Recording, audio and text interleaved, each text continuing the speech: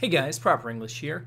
As you know, I've been playing around with these comparators quite a bit, and I noticed something that's pretty strange. You'd expect that both of these lines would have the same delay, but in fact they don't. So let's come over here and flip this lever, and we can see that the one on the right is faster than the one on the left. This isn't directional. I've set up a couple of circuits. You can see it's the same in all orientations. And so let's take a look at some other situations and see what's going on, because this is kind of funky. After I noticed this, the first question that I had was whether or not it was a specific block that was causing this issue.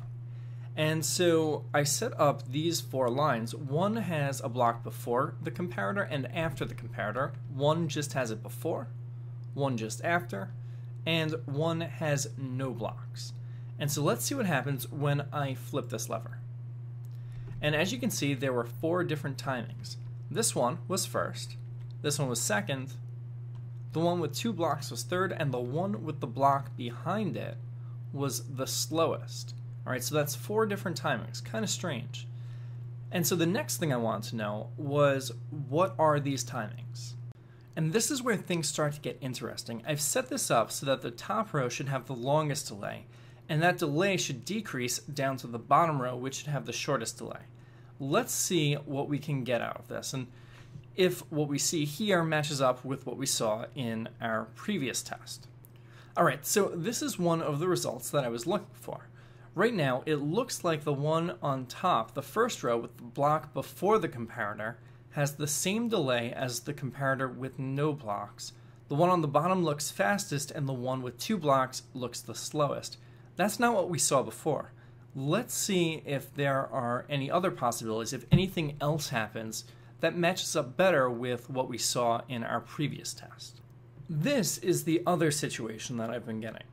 Right now, it looks like the one on top with the block before the comparator is slowest. The one with two blocks looks to be the same speed as the one with the block in front of the comparator, and the one with no blocks looks like it's fastest. So neither of these possibilities match up with what we saw in our experiment before.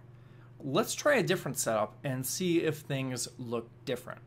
Alright, so now I'm using four comparators in each line. Let's see what the result is.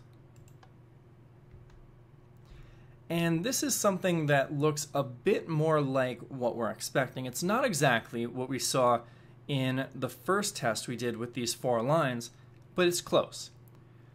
The top row, the one with the block before the comparator, is slowest. It's got the longest delay.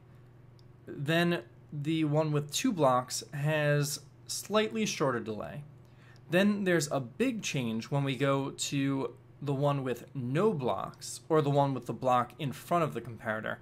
Doesn't match up exactly with what we saw, because the one with the block in front of the comparator looked like it was fastest, but this is close.